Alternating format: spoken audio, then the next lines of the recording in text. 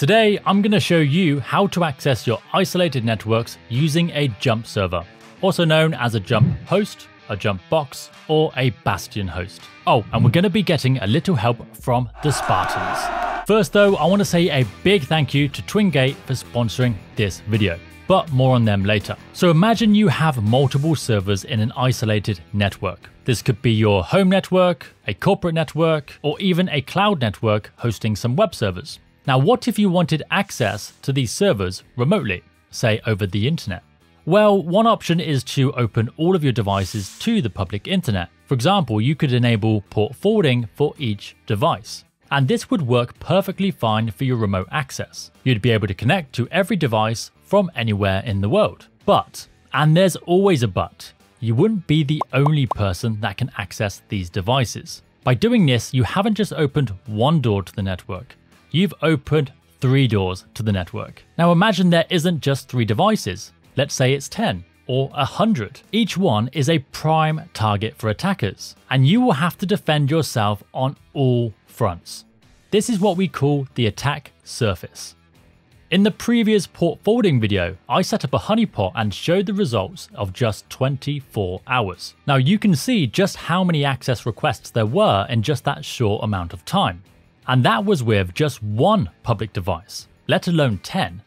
If an attacker gains access to your devices, any number of things can happen. They could encrypt your data and demand a ransom, steal your data to sell, or add your devices to a larger botnet of infected devices.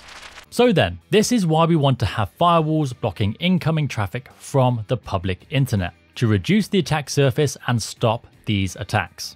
But this puts us back to square one when it comes to remote access. There is another option though, one that will not only give us the remote access we need, but also help keep that attack surface down to a minimum. This is by using something called a jump server. Before we talk about jump servers though, have you ever seen the film 300? It's where 300 Spartans march off to defend against a huge Persian army.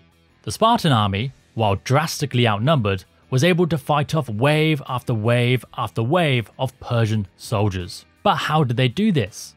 They used a narrow pathway to their advantage. The Persians were forced to use this pathway where the full force of the Spartan army was waiting. And this is exactly what a jump server is. Well, not exactly, but it's pretty similar. Instead of exposing each device directly to the internet, we can add another host called a jump server. This host, and only this host, will be directly accessible to the internet. Public access to all other devices is blocked. This server will also be able to connect to our internal devices as well. See how this works? This jump server is our narrow pathway, filtering all connections through this one host. By having only one publicly facing host, we reduce the attack surface and force the attackers to use this one route. And of course, this host will be locked down with all of our Spartans, security.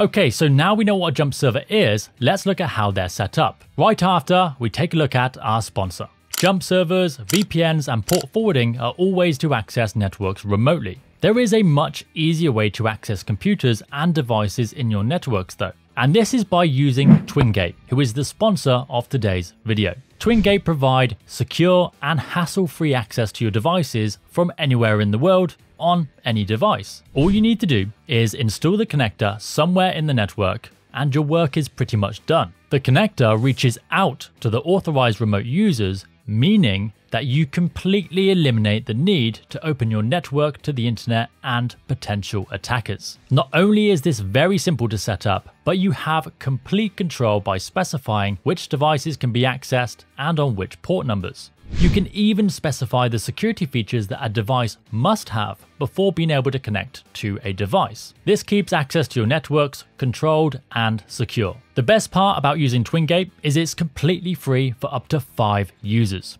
Use the link in the description to get started. Okay, so jump servers can be set up in various ways, but I'm going to give you a general overview of how they work. First, we have our isolated network. This contains the devices we want to access. We also want to protect this network from outside threats, so we place a firewall in front of it. This firewall will block all incoming connections from the outside world. Then we need to add our jump server. We want our jump server to be able to connect to our isolated devices, so we need to allow the connections through the firewall, but only from the jump server. Everything else remains blocked. To help keep everything secure and locked down though, we don't want to just allow everything from the jump server, we just want to allow the protocols we need to connect to our devices. Now most of the time this is going to be RDP or SSH, depending on your needs. So now we have our jump server that has direct access to the isolated network. But now our jump server is currently just sitting there wide open to the public internet. So we want to put another firewall in front of the jump server. Again, to keep everything as secure as possible, we want to lock down the access to the jump server to only the protocols we need, which again will be either RDP or SSH depending on your needs. Everything else is blocked. Our jump server is now in something called a DMZ or demilitarized zone. A DMZ is an isolated area of a network where security rules are more relaxed to allow public access. Okay, so now anytime we want to connect to one of the remote devices, we first need to connect to the jump server and then connect or jump to the remote device. All connections are now filtered through this one jump server.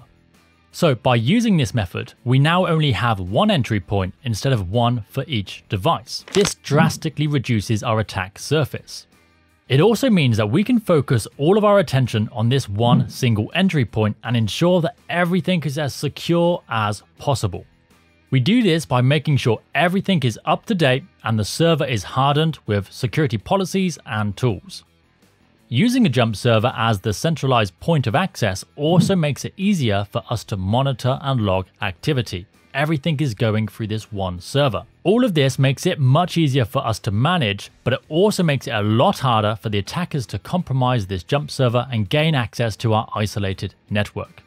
Now let's talk about some of the downsides of a jump server. While jump servers can drastically improve security by reducing the attack surface, they are not without their drawbacks.